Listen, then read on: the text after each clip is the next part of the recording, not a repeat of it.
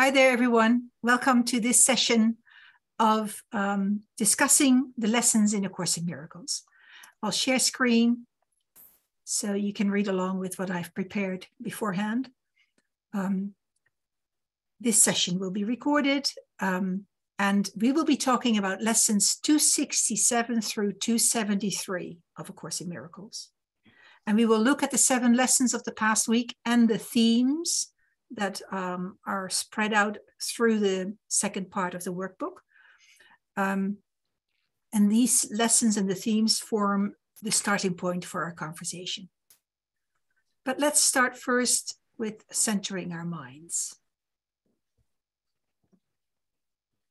Allow your breath to settle in a comfortable pattern, gently inhaling and gently exhaling. Gently and quietly, in and out, in your own comfortable pace.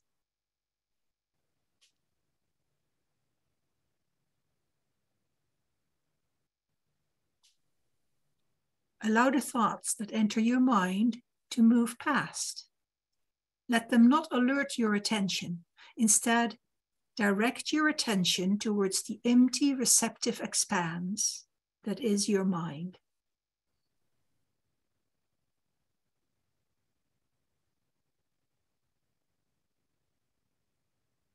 Peace to our mind. Let all our thoughts be still.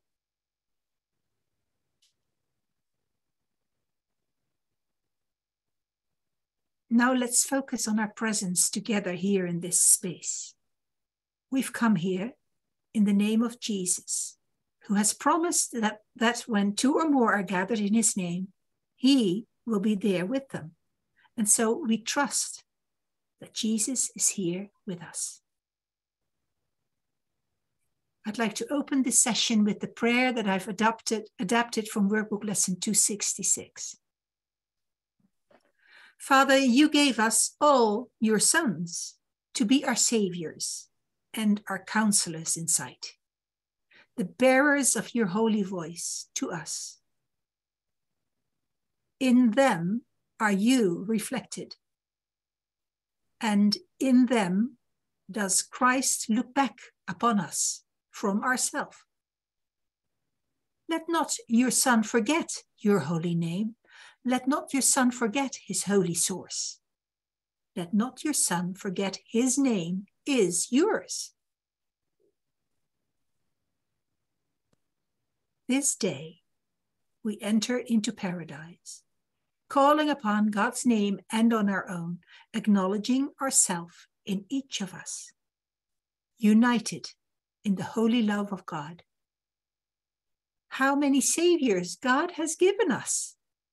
How can we lose the way to him when he has filled the world with those who point to him and given us the sight to look on them? Amen.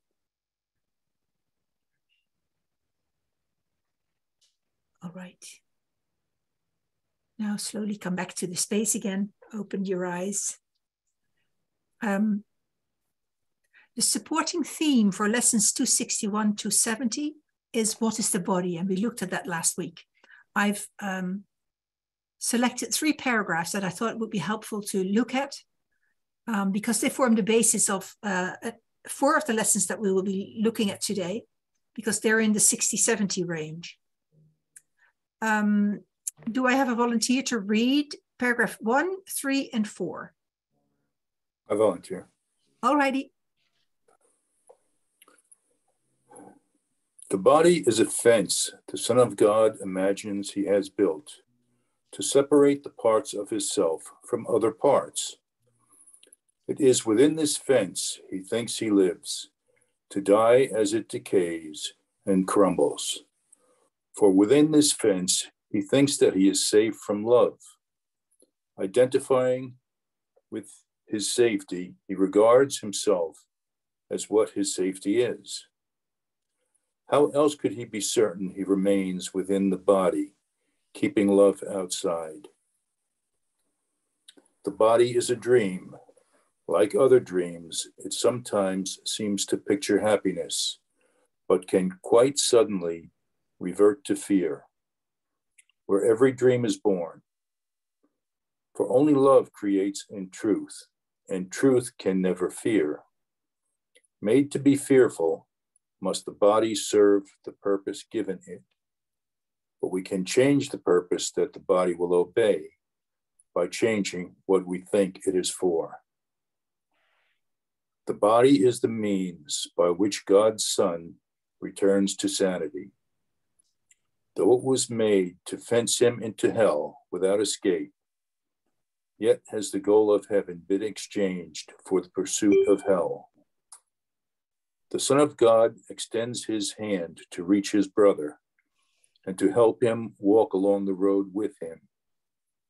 Now is the body holy. Now it serves to heal the mind that it was made to kill. Does anyone have something to share about that? Just one thing. Just Go one ahead. thing. And it was at the very last sentence. It just dawned on me how simple this can be. Not easy, but simple. Now is the body holy. And how is that? Just extending the hand to reach our brother, to help him walk along the road with him. That's what does it. Anyway. Yeah, you nailed it. You nailed it, Ardith. Spot on. Oh, wow. No, I think you're right. It encapsulates the entire theme, the entire essay. And that's why we need our brothers, because if there weren't any brother, because sometimes people say, well, there's nobody here, it's all us. Yeah, that doesn't, I can't work like that. Because we need our brother, for them to reach out to us and for us to reach out to them. And in that reaching out, that's where it happens. Yep. Yes. Well, you said it in your prayer, in the prayer, actually. It's kind of like a mirror of it. Jesus saying that when 2 or 3 are gathered. Mm-hmm. Yeah, exactly. And in the next theme, we'll come upon it again, but we'll see that a little later. I'm going to scroll further down and we come to lesson 267. Unless there's a lesson that any of you would like to talk about first, then we'll go and look at that lesson first.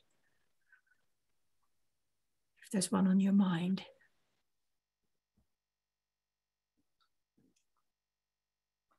Okay.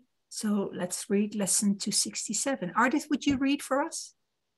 Okay, let me just pull it up here. My heart is beating in the peace of God.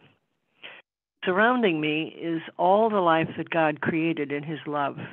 It calls to me in every heartbeat and in every breath, in every action and in every thought. Peace fills my heart and floods my body with the purpose of forgiveness. Now my mind is healed, and all I need to save the world is given me. Each heartbeat brings me peace. Each breath infuses me with strength.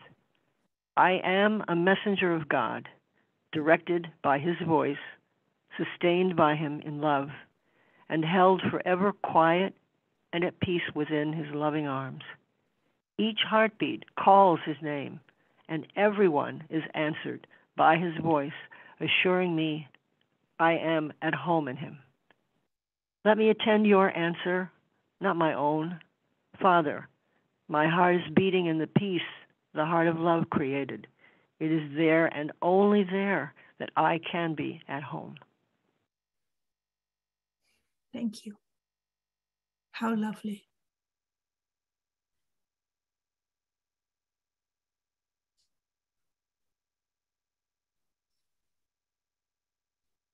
That's an easy lesson to absorb. It's just beautiful. Beautiful, very clear, huh? Yes. And do you all think that the first 2 lines that's literal? I would love to think it's literal. Yeah. How could it? Yes. How could it not be? How could it not be? Yeah. The word immersion came to mind. I don't know why, but whether it's a feeling or in so-called actuality, But it paints this picture that we would never come to ourselves, ever. Yeah. Not really. I love the part, I am a messenger of God, directed by his voice, sustained by him in love, and held forever quiet and at the peace within his loving arms. Ooh, that's that's something. Yeah. That's something, you're right. I wish everybody knew that. That's why we are the messengers of God. We're here to tell them that you're perfect. You may not think you are. Yes, you too. Us too. All one. But to go back to those first lines, right? How does that jive with knowing that we are a thought in the mind of God? We are highly abstract. And yet in those lines, I also hear an echo of the lesson, God is in everything I see. Right. Yes, that's it. So we have to remember that I'm sorry, go ahead. That's another paradox, right? Well, I'm trying to unparadox myself, but you could say that, yes, definitely so. but what was it? Oh, I don't know. It went right out of my head. If it was that important, it would come back. So, yeah. All right. I would say, I would jump in and just say, I've got to find it in the course here, but the difference between love and fear, love is abstract, fear is specific. Mm-hmm. The course says the fear is specific, there has to be an object of your fear, I think. I got to find it. But the idea that love is abstract, I don't think I can wrap my mind around that as an ego, as what I currently am, because everything I see is specific. But I don't know that God sees in specifics or knows in specifics. I don't even know why I brought that up, but I'm going to stop there because I don't know what that means, but that's all I got to say. you picked up one of those days. You picked up on the word abstract. And then it occurred to you that the Course says love is abstract and fear is specific. Fear has to do with a form, right? And love, perhaps that helps. If you think love doesn't need a form, what form does love need? You feel it. Well, and there's no subject-to-object relationship. Exactly. Whereas with fear, there is that subject-object. Yeah. Uh-huh. That's it. I don't want to go any further with it. All righty. I just I put in our online edition. I put in fear is not real and came up with 8 results. If somebody would like to do that for themselves, it's interesting, very interesting. Yeah, and yet when you feel it, it's very real. But yes. Yeah, even though it tells us it is not, but still. Yeah, exactly. Yes, yeah, but still. All right. Lesson 268. Peter, would you read that, please? Lesson 268, let all things be exactly as they are. Let me not be your critic, Lord, today and judge against you. Let me not attempt to interfere with your creation and distort it into sickly forms. Let me be willing to withdraw my wishes from its unity and thus to let it be as you created it. For thus will I be able to recognize myself as you created me. In love, I was created, and in love will I remain forever. What can frighten me when I let all things be exactly as they are? Let not our sight be blasphemous today, nor let our ears attend to lying tongues. Only reality is free of pain. Only reality is free of loss.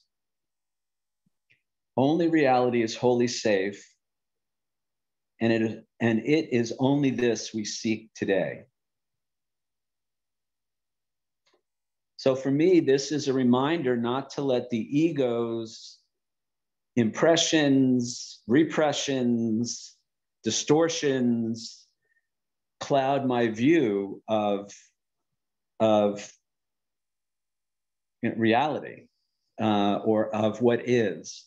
So let all things be exactly as they are, to me, says don't try to change the truth with the machinations of the ego. Mm-hmm. So, so seeing fear as real instead of fear as illusion is a machination of the ego. Seeing my brother as my enemy rather than as myself is a distortion of the ego. And Christ's vision is what we're seeking, what I'm attempting to reach. That's letting all things be exactly as they are. Yes. My brother is the Christ. Mm-hmm. Yeah. Yep. Yeah, because the thing is, if you say let all things be exactly as they are, and you do not come from that perspective of the Christ vision, then it doesn't make sense at all. It's sort of like, you just let it be. You just, you give up. You just let things as they are, and it is what it is. Where's my next cola? I mean, yeah. Whereas if you come from the place of love, from the vision of Christ, then you can say let all things be exactly as they are, because then you'll see that they're all loving. They're all expressing love.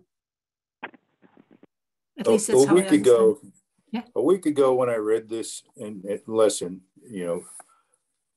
it was fine. I had no problem with it. But today, it is a challenge for me because, my wife is feeling very sick. Two weeks ago, she had surgery, and she came home the next day, and she's been recovering, but there's still issues, and she's trying to call doctors and get appointments, and it's painful for me to watch. And my prayers don't seem to help that much, at least not on the physical level. And she's not a course follower. But still, when things are going not the way you want, it's hard to let things be exactly as they are sometimes. Exactly. And understand the lesson. Personally, my inner peace isn't disturbed. I know that, I don't fear death. I don't believe in death. Right. I believe in change, but it's when a loved one is suffering, it's a challenge. Yes. I feel for you. Yeah. And for your wife. We all do. It's hard not to react as a human when we're in the human form. That's a big challenge for us all, I think. And still, there is a way to see the situation with the eyes of the Holy Spirit. Mm-hmm. There must be a way. That's the promise of the Course. No matter what the life in the world throws at us, there is a way to see it with the eyes of love, the eyes of Jesus, the eyes of the Holy Spirit. Yeah, I believe that our situations are always in our best interest for our spiritual development. Right, right. But still, it's painful. Yeah. In the next lesson in 269, it says, today I choose to see a world forgiven in which everyone shows me the face of Christ. For me, that's the challenge. My heart goes out to you, Andrew, and to your wife and your family. And how do we forgive that? How do we forgive that apparent pain or injustice or illness or whatever it is, And that's the promise of the Course, and that's the challenge of the Course. I have to choose to obtain that. I have to choose to see the world forgiven. I extend forgiveness. What is forgiveness? To forgive is to overlook or look past.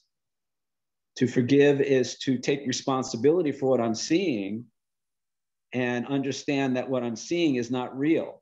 It's a projection of my mind. Works great in concept, works great in theory, and then to have someone in your own home or your own family who's suffering, very hard to apply that. So I get it. Yeah. If we realize that we're getting the reflection of the egoic environment in the world that we're seated in, and we have trust that we try to open ourselves to that Christ vision, that little by little, now some people it may happen immediately, where their vision is switched and they see the beautiful world and they see beyond the pain. But for the rest of us, this is the egoic environment.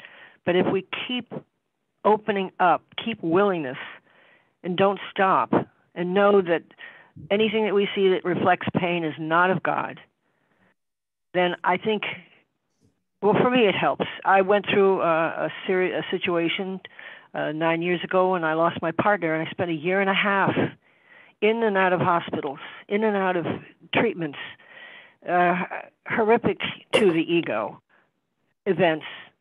But what kept me going throughout was just the consistency to look away from what the ego wanted to tell me I was seeing. I still went through the things, but I will say, if I hadn't done that, I would never have made it. So I really give my love and understanding to what you're going through, but I think this is a process.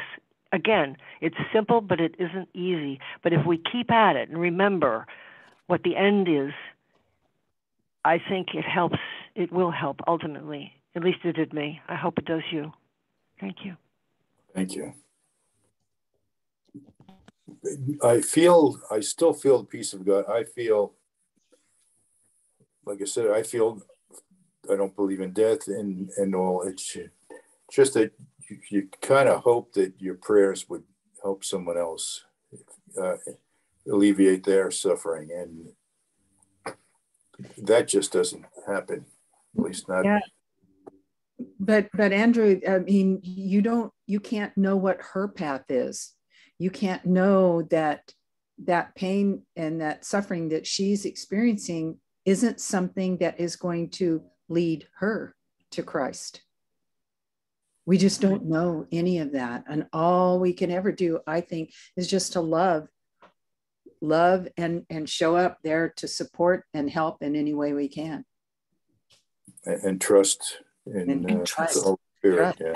Wow. And the Course actually promises that all of our loving thoughts are being kept, and they're being kept till the moment that we ourselves or somebody else is reset. What's the word? Can receive it. Oh, when they're receptive. That's the word I was looking for. When they're receptive, so that, and the Holy Spirit knows exactly what that moment is. So you've got like a whole bag of lovely healing thoughts just waiting for her. Right.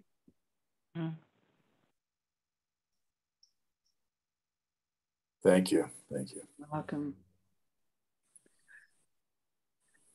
Do you feel like going on, Andrew? Shall we go to the next one? Sure. Yeah, let's go to the next one. We didn't read this one, 269, right? And then Peter touched upon it, but we can go to 270. Who hasn't read? Sharon hasn't read yet? No, I haven't read. Would you like to? Yes. All right. Lesson 269. My sight goes forth. Is that it? Yeah, go ahead. My sight goes forth to look upon Christ's face.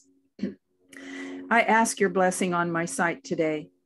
It is the means by which you have chosen to become the way to show me my mistakes and look beyond them. It has given me to find a new perception through the guide you gave to me and through his lessons to surpass perception and return to truth. I ask for the illusion which transcends all those I made.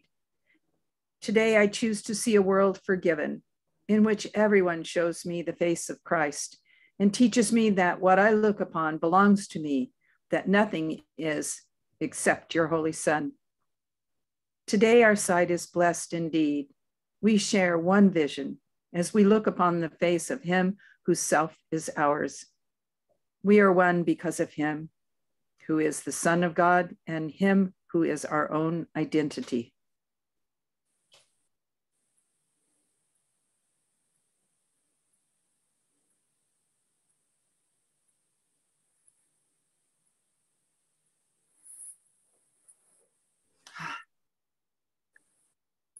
sentence 1 and 2 are really something. Yeah. My sight, so that's a physical sense, my sight, what you see. It is the means which you have chosen to become the way to show me my mistakes and look beyond them. Yeah, to look on what we saw and have a new perception of it. Exactly, the shift. Right. Yeah, this is the Kindle, right? The Kindle that lights the fire that gives light to light my path.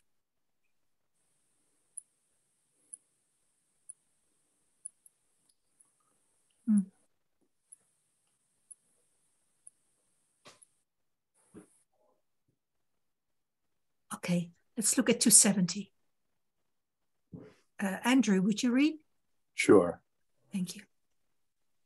I will not use the body's eyes today. Father, Christ's vision is your gift to me, and it has power to translate all that the body's eyes behold into the sight of a forgiven world. How glorious and gracious is this world! Yet how much more will I perceive in it than sight can give? The world forgiven signifies your Son acknowledges his Father, lets his dreams be brought to truth, and waits expectantly the one remaining instant more of time, which ends forever. As your memory returns to him. And now his will is one with yours. His function now is but your own, and every thought except your own is gone. The quiet of today will bless our hearts, and through them peace will come to everyone. Christ is our eyes today, and through his sight we offer healing to the world through him. The Holy Son whom God created whole, the Holy Son whom God created one.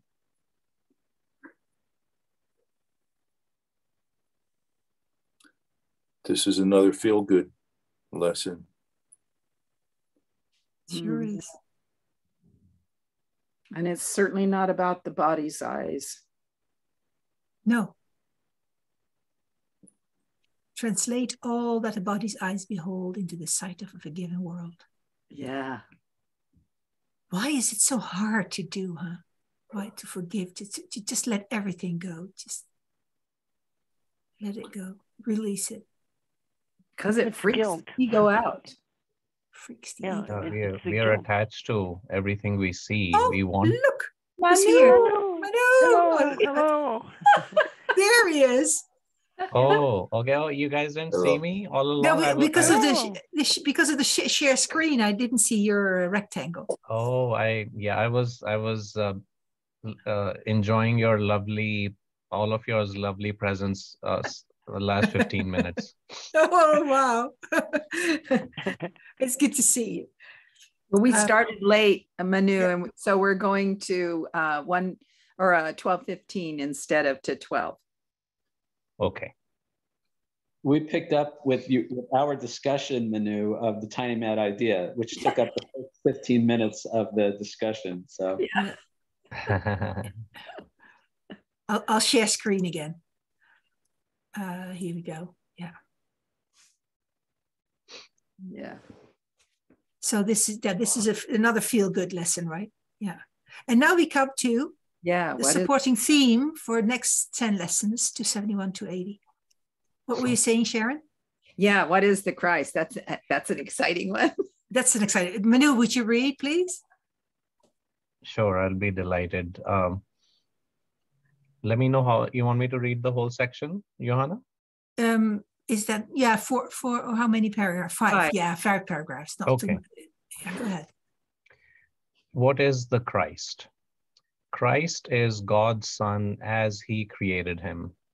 He is the self we share, uniting us with one another and with God as well. He is the thought which still abides within the mind that is his source. He has not left his holy home, nor lost the innocence in which he was created. He abides unchanged forever in the mind of God. Christ is the link that keeps you one with God and guarantees that separation is no more than an illusion of despair, for hope forever will abide in him.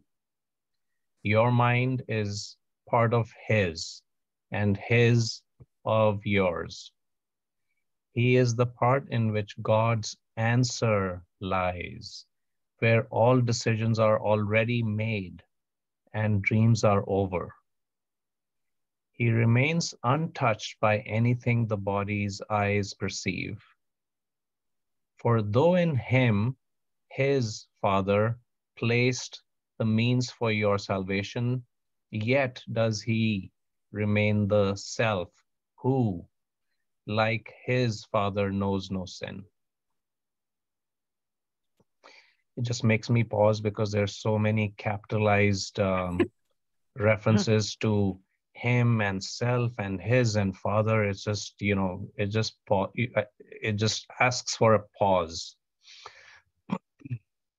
Home of the Holy Spirit and at home in God alone does Christ remain at peace within the heaven of your holy mind.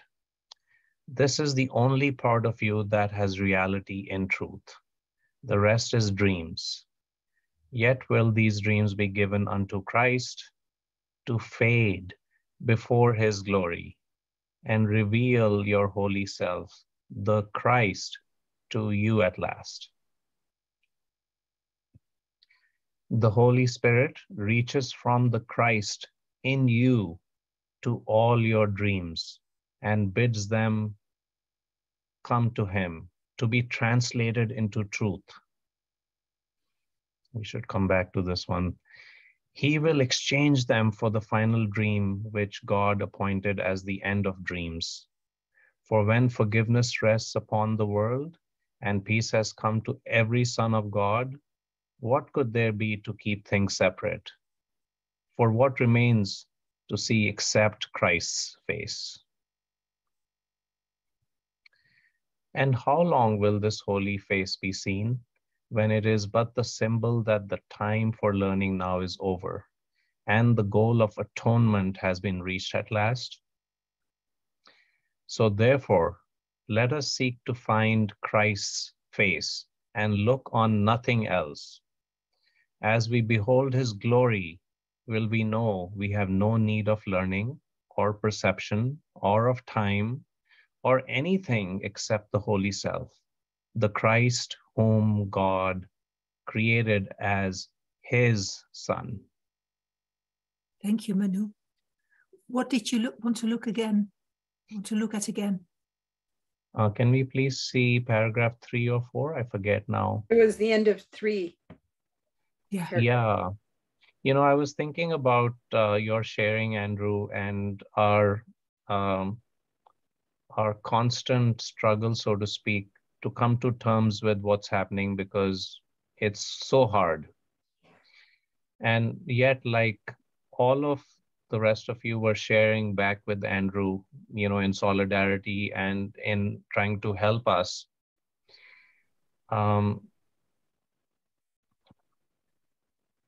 It made me think of that conversation. So it says here in sentence 2 of paragraph 3, this is the only part of you that has reality in truth. The rest is dreams. And then, yet will these dreams be given unto Christ to fade before his glory and reveal your holy self, the Christ, to you at last. There was a section here, actually. It was also in paragraph 4 to continue this thought about, the fact that we are dreaming a nightmare right now. So the Holy Spirit reaches from the Christ in you to all your dreams. So the Holy Spirit is the bridge from the Christ. It enters our dreams because it knows how to really it understands what we are going through. And then he bids them to come to him to be translated into truth.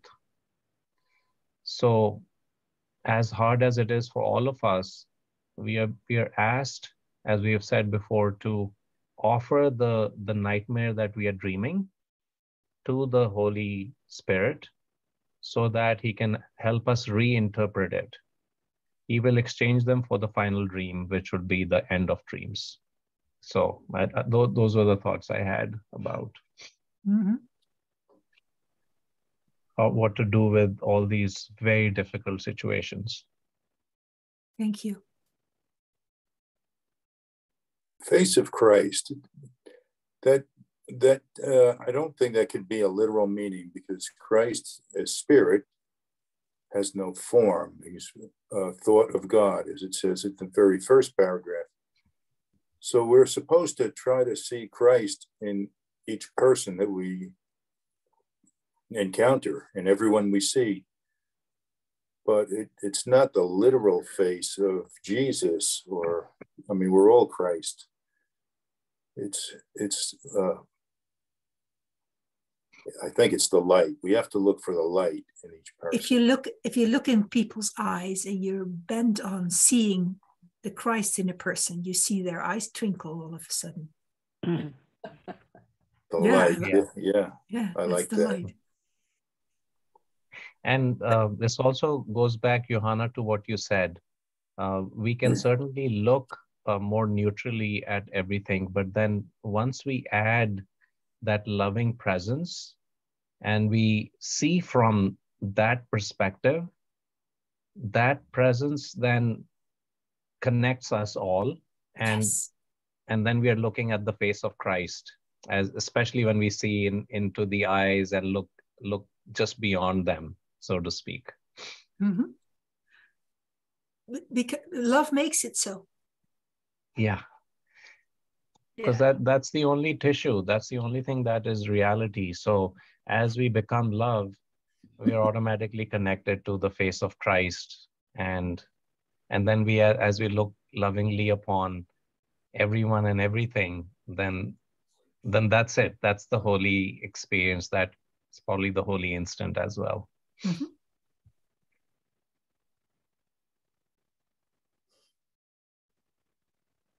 Thank you for that. Okay, let's share screen again. Christ's face. As a matter of fact, I forgot the person's name, but there was this lady who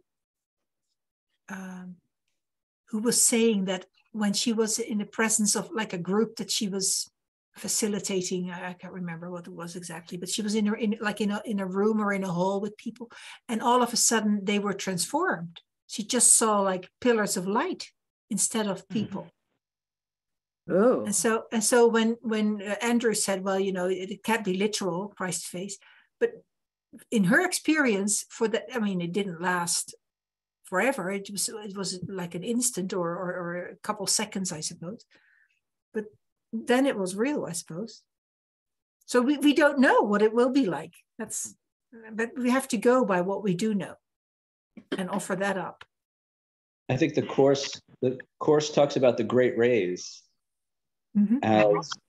as what we see or experience when we have that holy instant, or when we see the face of Christ in another. I'm not sure, I haven't had it, so I don't know exactly what you'd call it, but I'm not sure it's a representation of a face as opposed to the light that emanates from the beingness of the person. Yeah, and everything actually. If you go by what, for instance, Eckhart Tolle in his book The Power of Now explains, that he went through a period of several weeks actually where everything was glowing. He couldn't function because everything was glowing, and there was just nothing else to do than behold the glowing. If I remember correctly. Behold, I love that. Behold the glowing. It's the light, though. See, that's the thing. The face is just a form. We know the content is what stays eternal. So the face is just a form, but I think it's used for our benefit. We know what it means when we look at a face on a body. So it simply means this is how we identify it. And if it's light, if it's pillars of light, or if it's rays of light, or if it's a spurk of light, it really is only in an instant that we need it. And if it lasts longer, then we're blessed. We all have read about many, many individuals who've had these experiences. And so to me, it's a cloud of many witnesses, and I listen to that. And I trust in it because I believe in my heart and feel it in my heart that that light is what keeps us all here, going, and ready for the last meeting, where God is not seen but only understood. That's absolutely true. And to experience it, what is the Bible? Jesus says, no one has seen God at any time. So the only way we see God is the way we're reading it in the Course, and other systems, of course, as they portray it. But anyway, I don't want to ramble anymore. That's it. Thank you, Manu. Mm-hmm. I want to build on what Ardit said, and also Peter kind of mentioned, like, most of us haven't had that quote unquote experience of seeing the rays of light or witnessing the light. And we've heard many other people speak to it or talk about it. In the previous lessons, it talks about the fact that that's like, the forgiven world is the final perception, is the final illusion. And so speaking to what Ardit said, we should continue, obviously, in the faith that when the time is right, such an experience may come to us. And it's my belief that the longer we don't explicitly experience something like that, the more amazing and rewarding the ultimate experience will be. Oh. I would also mention this back to Eckhart Tolle's experience, lesson 15. This is the beginning of real vision. So lesson 15, my thoughts as I have made. Sorry, could you repeat that? Because your voice went away for a sec. So lesson 15, my thoughts or images I have made, paragraph. This is the beginning of real vision. You can be certain that real vision will come quickly, or you will begin to understand it when you have seen little edges of light around the same familiar objects which you see now.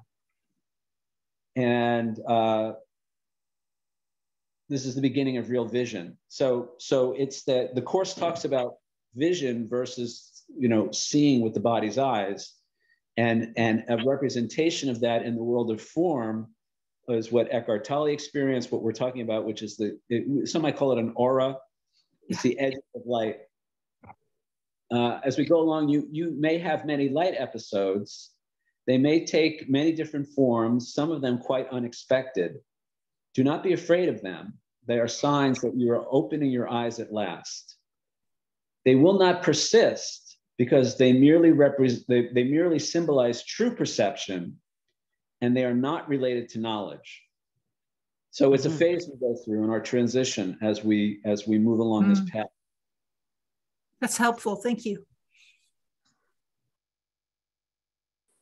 Yeah, there's only like that one reference in the whole text to something like that. There's a couple more, but like explicitly tying perceptual eyesight with vision.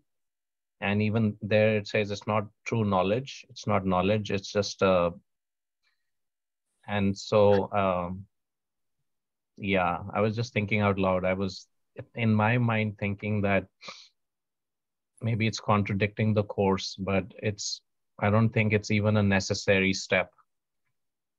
Because at the end of the day, feeling the peace of God and the love is, in my book, proof enough. And so, when like I said, the ultimate experience comes, whether it starts with those glowing edges or just jumps into a raging fire of light, it doesn't matter. It'll happen when it happens. And it will be exactly what will be most helpful. Yeah. That I know for sure. And it doesn't necessarily have to be, as I'm feeling it right now, it doesn't necessarily have to be a light, because we're expecting, for instance, think of the 4th of July and the fireworks going off. There's lots of light up there, but that's what the physical eyes see.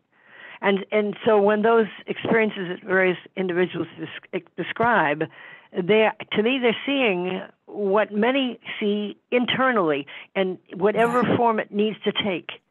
And the feeling alone can be considered to be part of Christ's vision, Christ's sight, and seeing that light, because I've seen that happen in watching faces of individuals, and I don't see any visible light, but I can see on their face because I feel it in my innards.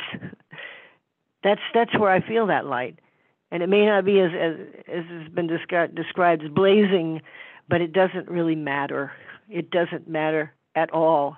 We're all going to see it and feel it in whatever way is absolutely meant.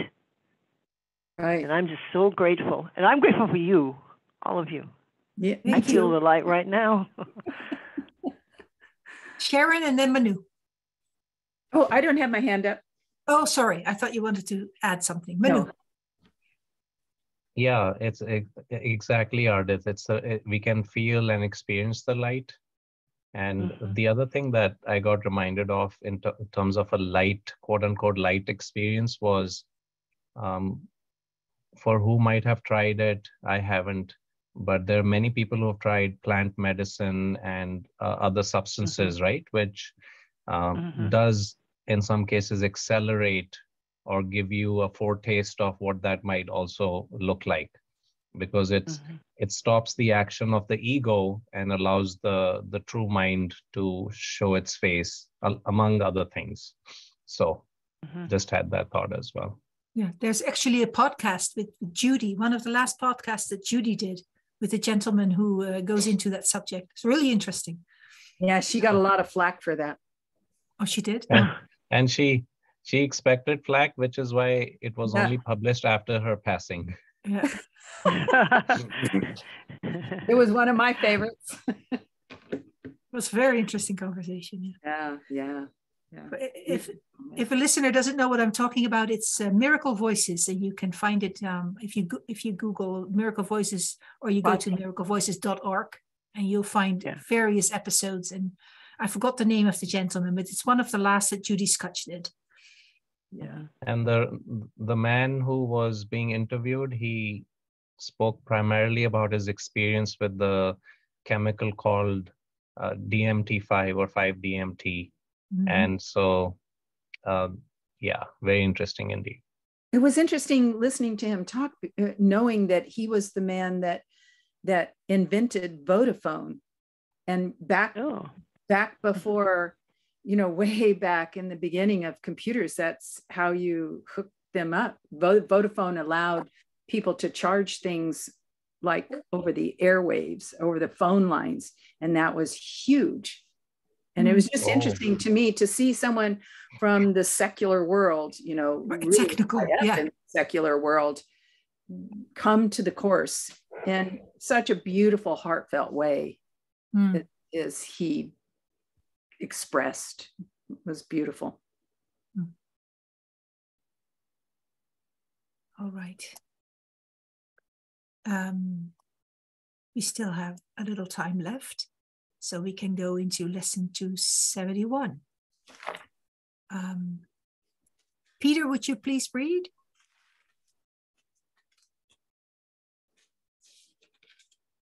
I will. 271. Oh, it's a good one.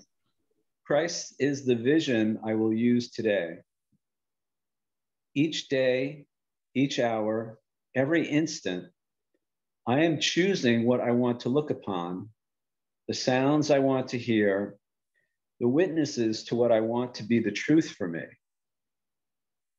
Today, I choose to look upon what Christ would have me see, to listen to God's voice, and seek the witnesses to what is true in God's creation.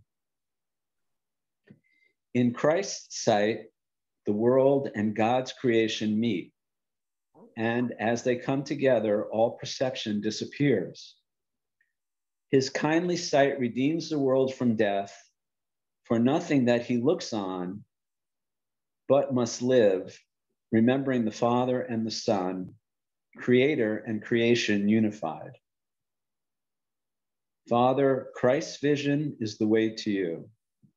What he beholds invites your memory to be restored to me. And this I choose to be what I would look upon today. Thank you. So again, this first sentence, just, first two sentences jump out at me. Each hour, each day, each hour, every instant, I am choosing what I want to look upon, the sounds I want to hear, witnesses to what I want to be the truth for me. So this whole world, I'm responsible for everything I see, everything I Yep. know, there, and it comes from that desire. There's a part of my mind, the ego portion, that desires everything, each day, each hour, every instant, whatever I'm experiencing, as long as I'm plugged into the ego, at least, is what the ego desires. And, that's why for me, forgiveness is a lot of forgiveness. When it says to overlook or look past, it's to not react to what I think I see, because when I react to it, I make it real. Yeah. So the opportunity / challenge is to no longer react, at least to react alone, to ask the Holy Spirit, okay, how should I respond to this? What's the proper interpretation of this? Holy Spirit, how do you see this? Because I want to kill that guy because he just cut me off on the highway or whatever. Give me another way to see this. Thank you. Sharon and Ardith, Andrew, would you like to? Andrew. Oh, Andrew, sorry, I didn't see. Yeah. Andrew was first. Okay, Andrew. Yeah. Okay, that lesson sort of raised a question in my mind that hadn't really occurred to me before, but is where we are Christ, all of us are Christ. We're all a part of Christ, a thought of Christ. Who was it that first believed that they were separate from God? Was it Christ? I mean, Jesus is the one who sort of realized the way back, and he's teaching us. But is it the Christ mind, or is it just a creation of Christ? That just confuses me. It just confuses me. Mm-hmm. Does anyone want to address that? And then we can go to the other comments. Manu? In a manner of speaking, that's the ultimate question, Andrew, because we are all perplexed in our egoic thinking. We are all perplexed as to how, first of all, how could this even happen? And if it did happen, what part of God thought like that? And some of the answers given by others is that don't bother, because it's an egoic thought which will not result in any satisfactory resolution. Yeah. And then Peter and I were discussing this separately, and we've all had these discussions on, so there's a few different stories on how this happened. We remembered not to laugh, which means there was some aspect of God that chose not to laugh and become serious about stuff and separated. And then there are other creation myths and explanations which also explain how this could have happened. And then there's this whole aspect of, God, in some ways, in some fashion, God is choosing to not know itself and then re-know itself. But it could be satisfying at one level, but it's not ultimately satisfying. Thank you. I want to jump in when Sharon is gone, because go ahead, Sharon. Go ahead. Go ahead, Peter. Yeah. Probably more. Peter, Sharon, Ardith. Okay. Oh, artist too. I'm sorry. All right, I'm jumping ahead, but you specifically, Andrew's question was who thought that thought, right? What was who was? So okay, yes, was Christ. All right, chapter 27, section 8, Hero of the Dream, paragraph 5. Into eternity where all is one, there crept a tiny mad idea at which the Son of God remembered not to laugh. Now here's in the next sentence, it says, in his forgetting, did the thought become a serious idea? But in his, the H is not capitalized. I don't know what that means. I just noticed it for the first time now. So the Son of God is capitalized. Manu was mentioning earlier, and I think others have noticed that there are specific instances where pronouns are capitalized and where they're not. All I could say is I just noticed here, in his forgetting, did the thought become a serious idea, and his is not capitalized. But in the prior sentence, it says, at which the Son of God, capitalized, remember not to laugh. So, because I personally, I think that's because before the tiny mad idea, seconds before the tiny mad idea, we were whole, and we were the big H.